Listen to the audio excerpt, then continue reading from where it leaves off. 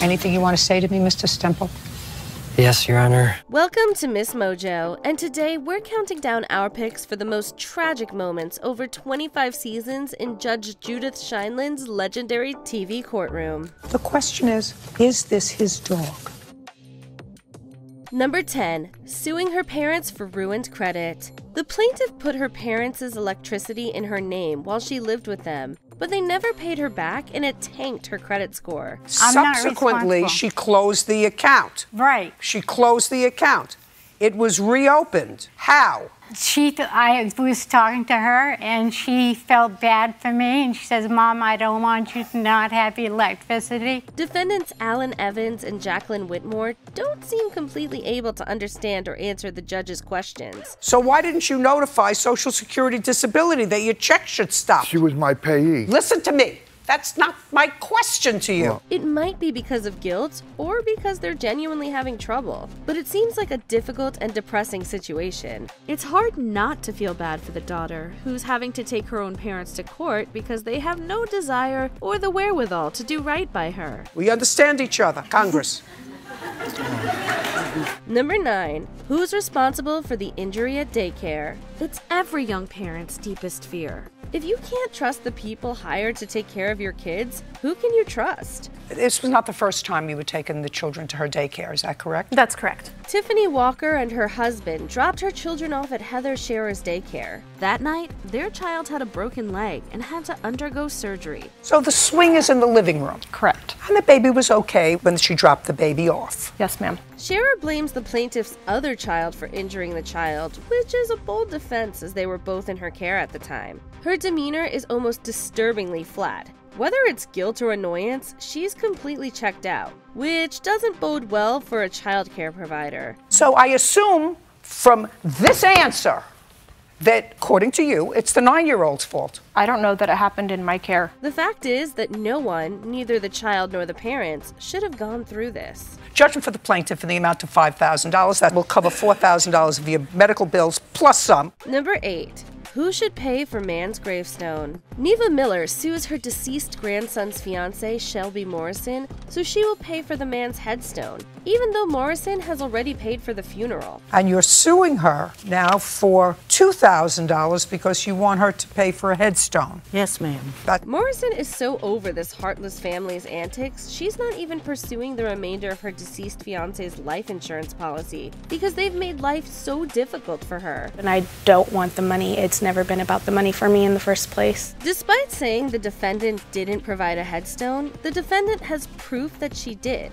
And it comes out at that point that the grandmother just hadn't been to the cemetery since. So it would be fair to say that you just want the money back, whatever money is left over. While it's terrible to lose a grandchild, it's clear Miller is being petty for the sake of being petty. For her, it was all about the money. Okie dokie. We're done here. Thank you very much. Case is dismissed. Number 7. Your Honor, that child is lying. You'd think that your dog biting a child might be a wake-up call to do something to prevent future incidents. And while I passed her, the dog went around and behind her and bit me on the leg. But for some people, it's easier to blame children for their own negligence. That was the case with these defendants. One was walking their dog when it bit the plaintiff's offspring. As the judge is talking to the sweet kid, the dog owner can't help but call him a liar. I'm sorry, Your Honor, that is false. Just a second, don't interrupt. Okay. However, the judge isn't so sure she has any right to call someone dishonest, as she has plenty of holes in her story. Why would you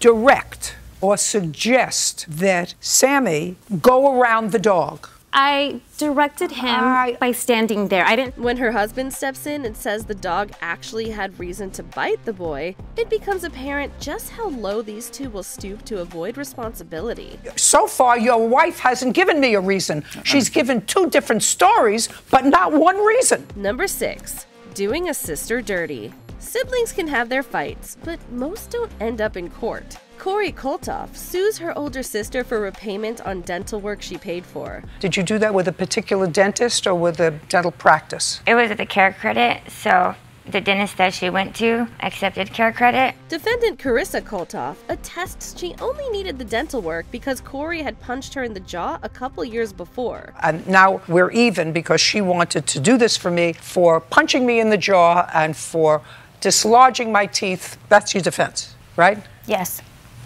Really? Really? But the absolute worst part is that Carissa stopped paying because her sister, who remember is the one suing, is currently dating the father of Carissa's children. Oh, shh, I don't need that. Despite being legally right, the plaintiff is morally wrong. No one was on her side after that. Even the judge, who normally tries to stay out of the drama, can't help but weigh in. I would say she's probably right in that regard, but she still has to pay for her own dental work. Number 5. Reuniting a dog with its owner. Judge Judy fans will never forget how this one turned out. Although it ends happily, with Judge Judy playing King Solomon in a case about a lost dog, the defendant's actions in this case are pretty pathetic. The defendant purchased a dog from a woman on the street. Yes. She says she bought a dog from a woman on the street. However, the plaintiff contends the dog is actually his and has been missing for months. She settles it fairly. Put the dog down. Put the dog down. She tells the defendant's daughter to let the dog down, and he immediately runs to the plaintiff, his old owner, even as her mother tells her not to. The fact that she knows it's the plaintiff's dog and is trying desperately to keep it in spite of that is some truly disgusting behavior. That's all. Take the dog home. Number 4. Grieving mother sued. Grief makes everything messy. In this case, funeral home owner Monty Roberts offered to bury Cheryl Torres' son for free. I explained to her that our funeral home never turns anybody away. I offered her a variety of different options, including free. However, she declined, opting for a grant that would pay for the full service she felt was proper. Once she did not receive that grant, she was on the hook for the full cost and decided not to pay the funeral home. That is your signature there, Ms. Torres, when it says buyer? Yes. Okay, so you understand you have a binding contract with him to pay for the funeral service. You understand that? Yes. Due to the tremendous pain surrounding the loss of her son, Torres is clearly on the edge of tears the entire time. The contract is very, very simple. It says that you are purchasing this. The judge gets no pleasure from ruling against her, and Roberts looks like he'd rather be anywhere else than suing a mother who's lost her child. There are no winners here.